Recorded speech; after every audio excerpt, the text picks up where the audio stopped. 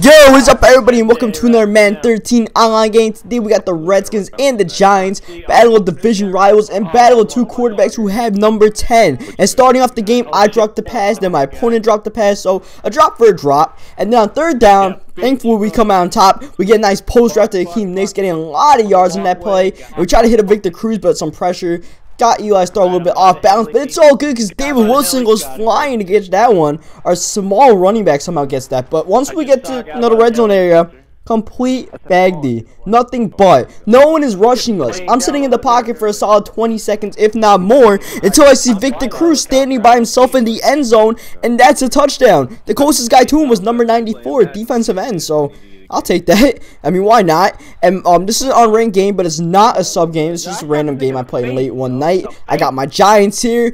My dude has Alfred Morris, and in the background you can hear some people raging about Call of Duty. Nothing I could do about that. I had to deal with that while I was playing this game, and I had to deal with Alfred Morris, who's playing like a damn monster. He would like shake off every tackle and get extra yardage. I mean, I know the dude played kind of like that rough in real life, but I don't think he shakes off every single tackle he has. You know what I mean? But it's all good because third down and 5. We come all the way from one side of the field to cover that receiver and come up with the pick.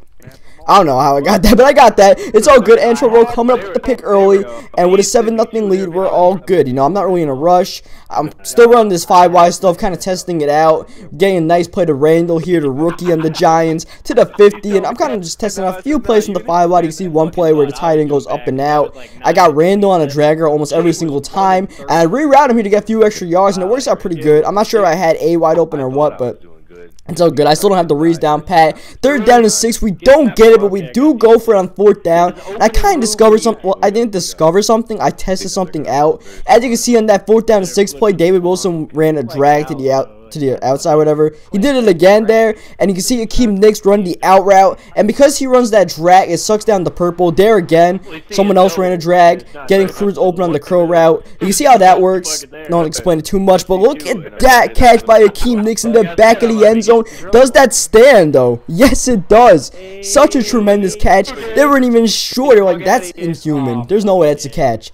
But you know what, refs? It was a catch, and that's just what I do with the Giants when I'm playing with these guys. I just throw it at the Hakeem Nicks in the back of the end zone on fade tricks, and he'll make some ridiculous catches. I think the Giants have maybe the best 1-2 puncher receivers in this game, and especially since they're not the fastest guys. I mean, Cruz has like 93 speed or something like that, or 92 speed, but still though, I don't know. I just think they're just like 1 and 2 so good. Nicks is just like a tough guy, you know what I mean?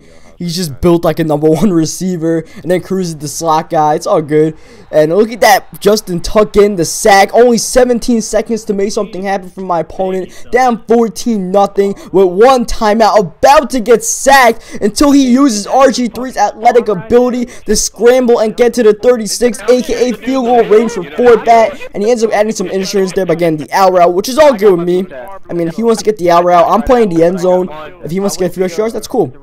He can take his 3 points, and it's still a 3-14 game at the end of it. Though he does get ball at halftime, trying to make some stuff happen with Brandon Banks, and then he goes back to running with Alfred Morris, and it was kind of hard to, prepare one thing or the other because, it was either he was going to run it, well, RG3 pass it, or run him with Morris. I had to keep up with all 3 of them until he started coming out in this new formation in the second half. He completely, the first one, I guess, since he only had 3 points with it, he dumped it, but I thought it was kind of an effective one. But he ended up going to this new formation, which ended up working in its own right, starting to slowly move the ball, convert that third down and 5. Boley tries to lay out RG3, but apparently just put a soft hit on him, and then he goes over the top to Fred Davis. I don't know how he got beat by the tight end over the top, but I don't know, Antro just didn't play it right, and he tries to go for 2 here, but does not get it, but still, he ends up making this a game again, 9-14, and now I'm back in offense, tried to make some stuff happen here, just trying to find Randall on that drag route, throwing a little fade straight to Hakeem Nicks. This time, I could have thrown it, but I decided to test out this route to David Wilson to see what that was open to, and it was for a few yards, and that was a pick by the linebacker, but thankfully, he dropped it, and on third down and 6, I don't know how Cruz got the first down,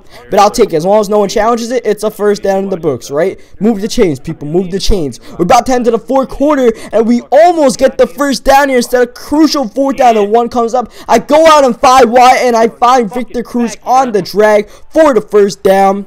and we continue to move the ball. We're in field goal range. A field goal makes it an 8-point game.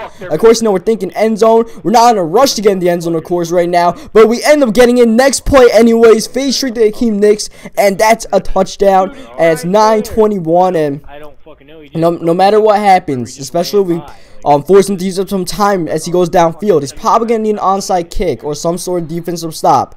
So we keep that in mind. Like I said, we just want to force him to burn clock right now. Instead, he ends up going over the top. Corey Webster gets burned by Santana Moss, who falls down, or else that would have been a touchdown. And now at 2:30 left, he's at the goal line, and he ends up just scrambling in with RG3, getting the touchdown. And he decides he's not kicking it deep. He wants the onside. He wants the ball now, but he does get the ball now. With 2:26 left, it's only a 5-point game. A touchdown straight up lets him take the lead. So he isn't exactly in a rush as the 2-minute warning hits. He knows he has to get in the end zone. That's about it. And I know the same thing. And now look at this play. Look at Halu breaking a tackle, getting to the 39-yard line. Next play, he takes a deep shot for the lead to Santana Moss, but instead finds Corey Webster, who comes up with the huge pick with 1:21 left at the 2-yard line. We don't want to get a safety, so we play it safe. We throw a nice little wheel route to Ahmad Bradshaw, who gets to the 6-yard line. Now we got some breathing room, and he tries to call his timeouts to preserve the clock, but we end up getting the first down in the next play,